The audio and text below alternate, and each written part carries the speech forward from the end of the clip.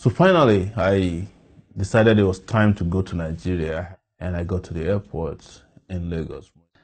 But while I was waiting for my luggage, I kept seeing plainclothes officers saying, "Sir, can you help us talk to your people outside?" There are lots of crowd waiting for you outside, and the house banners bearing Sowore for president. What is your impression about it? I haven't seen the crowd yet, so until I see them, I can't form an impression as well.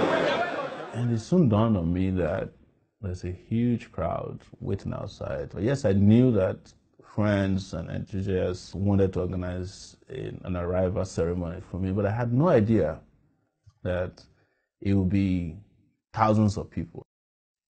We walked out of the arrival hall, and I was confronted with this. Nigerians, young people in particular, with placards, and they just practically snatched me from the exit, because I knew at that moment that we had to do this, that Nigeria was ready for a new level of revolutionary politicking. I opted not to have a speech at the airport because I knew that the airport could easily have shut down. So we went into Lagos, followed by thousands of young people, until we got to GhanaWeb Park in Ojota in Lagos, because Chief GhanaWeb is actually one of my greatest heroes. And we have all of you, young people who are capable of governing states, local government, who are capable of becoming senators, who are capable of becoming House of Representatives. Oh yes! Better than all these lazy, mediocre people. We must take it back and take it back now. Everybody that can just kept asking, let's go now. Let's take it back now. We then set up a town hall meeting for Ibadan. When we got there, we just couldn't believe how many people were waiting. The hall, which was supposed to take about 700 people, had about 700 people sitting and under 300 people standing.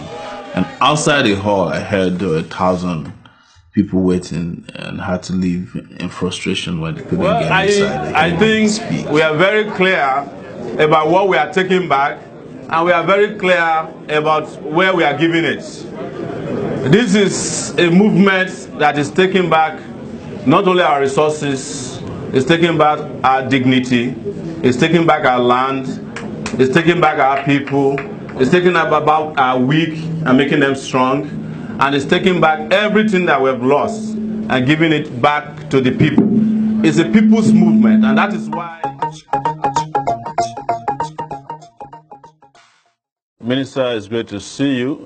This is the minister of an outgoing regime. The Buhari regime will be kicked out of power come 2019. By your wish or by God's wish? By the wish of the people of Nigeria. The people of Nigeria. Sir, your government has failed us. Dreaming. You are a daydream. It's not a dream. Nobody even heard about some of you in 2014.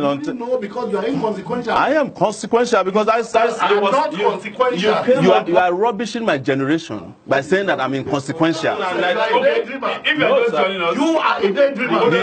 The Nigeria of the future is for dreamers like me. Yes. It's going to be for dreamers like me. This is the kind of arrogance, sir. And you'll be shocked. You'll be shocked. Young people of Nigeria, 75% of them will see your back in 2019. Coming to Abuja is the next leg of our town hall meeting, interaction and engagement with Nigerians. And it wasn't different. We arrived at the airport to warm reception by young people who had waited for me at the airport. Welcome to Akofu.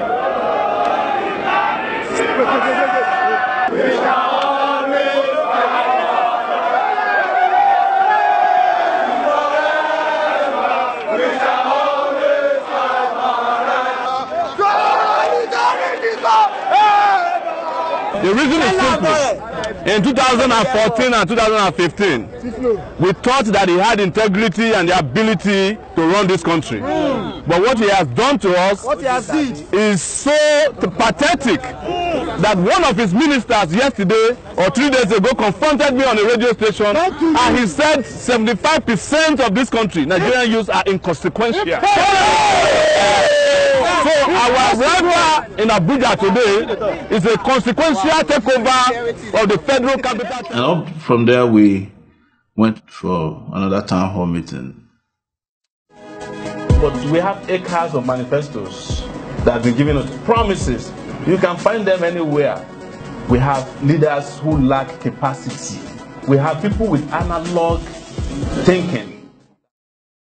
The kind of political consciousness that you are seeing today amongst even young people who usually are complacent, they come from the context in which these stories are written, because they need very solid evidence to show that a story that I've read is actually doing damage to society, either politically, culturally, socially, and in every ramification that you can think about. What about the love that they promised us? What about the care that they promised us? They have disappointed us. You know, this country is broken today, and the people of Nigeria are broke. I do not believe that the people who are proposing restructuring are honest. And that's why the first restructuring that has to happen in Nigeria is an economic restructuring of the country, where people actually enjoy the resources of their country. After Abuja, I decided that we should go to Kano. And the reason we went to Kano was because everybody said Kano was no-go area.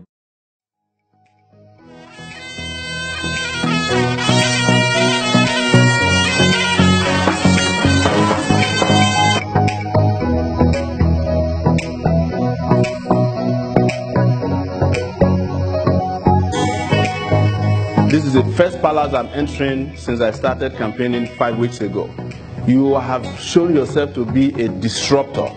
You have disrupted the economic system in this country by putting away people who were thieves in our banking system.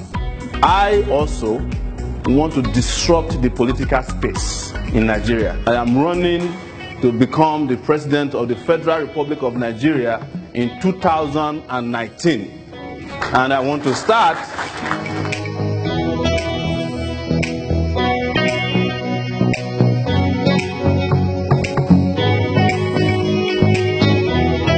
So we left Kano, drove again for several hours to Kaduna, and came to a town hall meeting at Arewa House.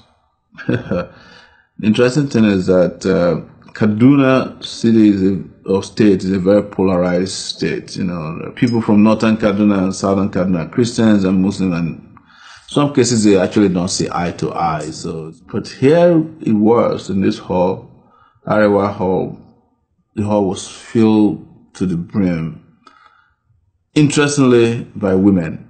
So you had the Christians, the Muslims, and all of these people coming together because of one purpose, to rescue and take Nigeria back from the old divisive politicians that have destroyed the country.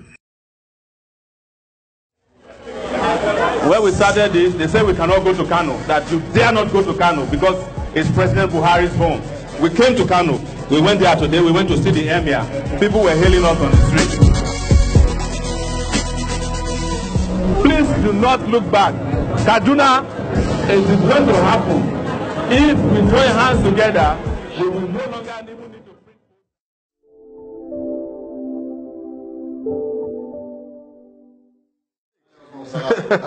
Assalamu alaikum. It's a pleasure. Well done, sir. I can understand. So this is this government. Truly, honestly, they're doing their best. But we just look, your best is not good enough. So give chance to those who can.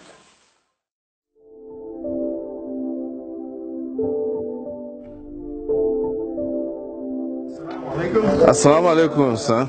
The Sahara Reporters publisher is now running for president. On which platform? We are still working on a coalition of parties, but we've been going around. Which coalition of party? We have a bunch of parties that we're talking to. We want to form a model. Why worry about a bunch of parties? Why not go to the real party? Which is the real party? Of change. That's the PRP? oldest political party in PRP? Nigeria. Okay, so now we are talking.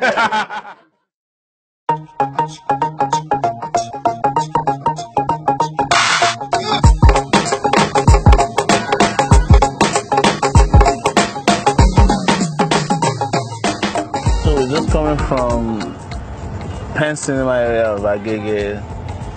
It is the place where you can find people along the rail line. It was coincidental that the only railway system in Nigeria was arriving at the time we got there. And it was like people from around the country. And we met a number of beggars who are from Kano, Jigawa, and I think they said they're also from Adamawa, who told us that if only government could give them just small loans, they would relocate back home. And they kept saying, we want to send our children to school. We want to send our children to school. All right. So you want to send your children to school? It was shocking because the impression you get when they talk about the northern part of the country is that people don't want to go to school. But these people want to send their children to school. They want to have their own life. And contrary to the impression being created that they don't want to go home, they actually want to leave Lagos. If only they can be guaranteed of some small business loan that they can use in setting up businesses that can make their lives better. Of course, it's a very intense place, and I felt like Nigerian leaders, while preparing for office, never even attempt to reach out to these people. They prefer to package and brand rice and some tokens and send to them. They don't even know what their needs are. It will be the first time you see a president that's going to construction sites to check up on construction. Wouldn't you like that? Exactly. Well, nice to me. So for me, this is like a need assessment tour to talk to people, ordinary people,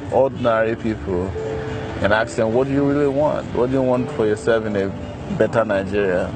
And that's what you heard from a beggar, and you heard from another woman who was really emotional. We want a younger person like you people that have been doing something that's better. You know what young people are need. Look at all these graduates. There's nothing for them. We're not joking. We need you.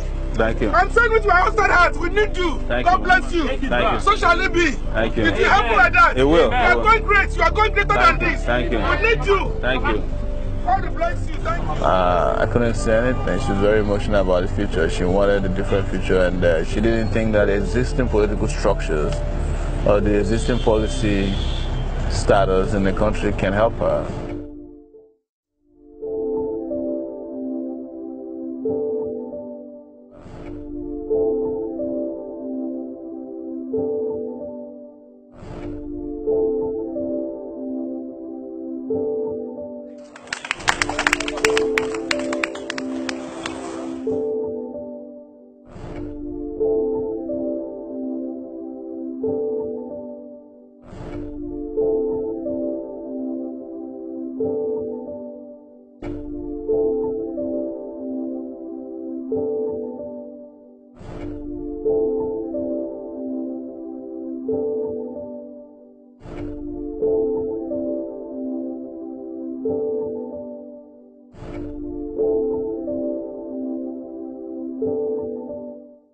By the way, young lawyers, be prepared for the job of being prosecutors to the Federal Republic of Nigeria, because there's going to be a lot of prosecutions to be made over the destruction and the stealing of our national commonwealth. Thank you very much. I'll see you 2019. But before we went to Weri, we had some encounters. We went to eat at a place in front of ShopRite in Lagos, and as we were eating there, a lot of young people who had heard about our campaign and my person would milling around us. They were asking questions about what the plans were for Nigeria in the future under a Sowore presidency, and we're talking. And my life is so frustrating. Yes, I'm living a miserable life. How do you survive? The chief security officer came charging at us. Why would they stop what is doing? So what? No, you can't stop. No, this is a public place. These are Nigerians. And I said to him, I said, this is a place maintained by public patronage. Why are you so aggressive? Well, it's obvious that he wanted to do what Afrobeat musician Fela Kuti used to call power show. And the power show before he knew it, he had called the DPO of a nearby police precinct, and they sent policemen to arrest us. Don't listen to me. Because you think that the Nigerian police is the police of yesterday where people can just ask them to do whatever they like. And journalists can't do their job. And then you broke our camera. When we are exercising our right, and you go and bring a police officer who doesn't know the difference between a private space and a public space. There must be proper orientation and education of the police force. No police officer should protect a private interest over a public interest. Never. Bad. My lawyer actually works for my opponent. My lawyer works for Buhari. We're headed back on track on the campaign trail again.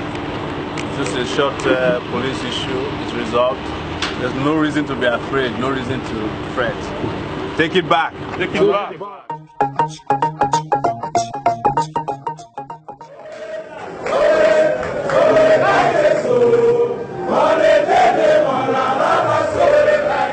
It is my pleasure to be in your midst today in the land of the rising sun. What is lacking is sincerity of purpose. And we are reminding the man in Owerri that there's no vacancy in Aso Rock in 2023 for the people like him. Yes.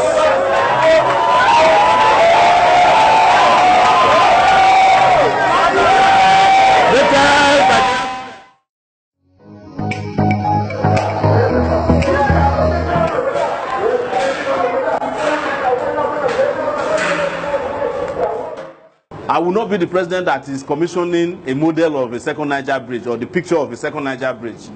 I won't even come and commission the bridge. I want it to be completed and you start riding on it. That's the commissioning of it.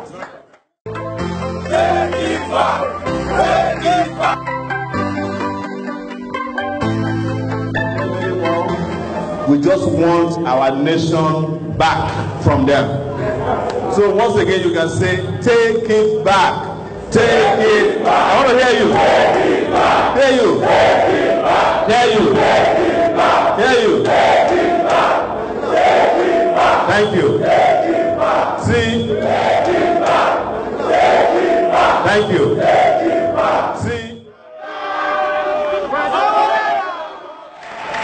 On that day, we are going to make a generational statement that the young people of this country are tired and no longer accepting of the kind of leadership that has put us down for the last 58 years of Nigeria's existence.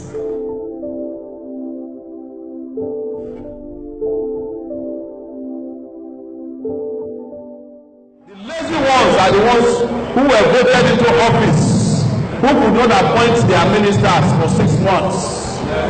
Those are the lazy people of Nigeria. The ones that are using Nigeria and the ones that are not lazy must teach the lazy ones a lesson in 2019. Thank you. Hello, let me just say we have Omoyele Sowore with us in the studio already, publisher Sahara Reporters Online. Okay, you can verify that I have almost 30 years now of fighting on the side of what is right. So when it was inconvenient to stand on the side of what is right, I did it.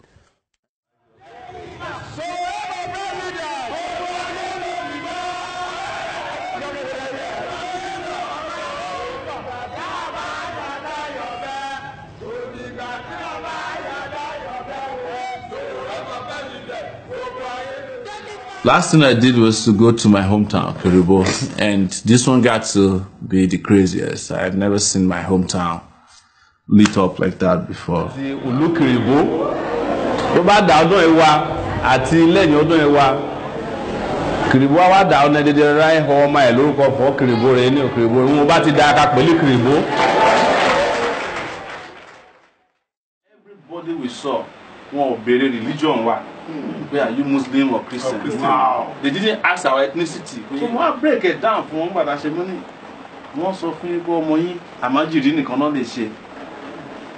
But ẹ̀rí nǹkan tó ṣẹlẹ̀ ń sìn ọmọ Buhari London ló ti ń lọ sí school. Ṣé ọmọ yín náà ò lè lọ sí school ní London?